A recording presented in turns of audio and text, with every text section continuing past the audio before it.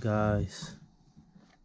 So the last time I popped this thing out, I was at the training center. This is the Raspberry Pi, right?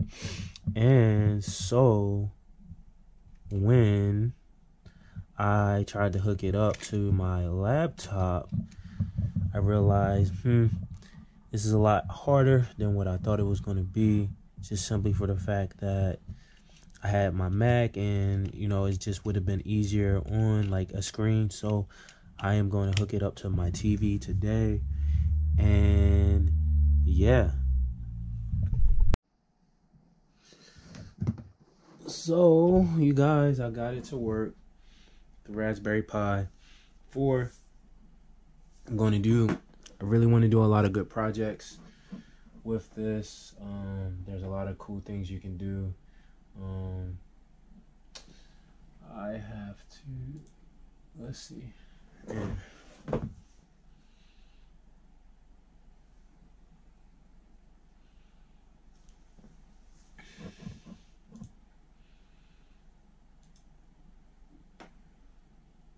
So I finally got it to work, and I just had to readjust the plug, the HDMI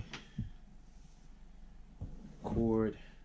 But as you can see, this is like the internet. I already had set up the internet so that it should be connected already. Up, it's connected. So let's say if I wanted to go to like YouTube,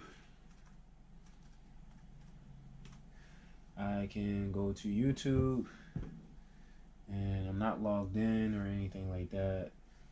But yeah, it's going to run like your desktop computer. So if I really wanted to just use this as a desktop computer, I definitely can do that. Simple things. I can create video games on this. That's one of my objectives: animation, multimedia, game design, robotics. I want to do it all, right?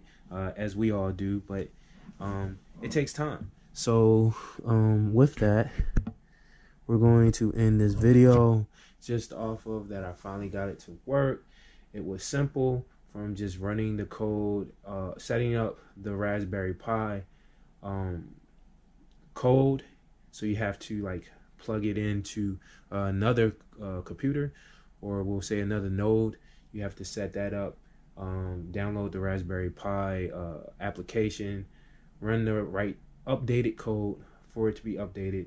Then the software is on there, and then you have this, and now you go to the next level where you come up with a project. And like I said, I want to do the robotic car, but then also there are many other things that you can do on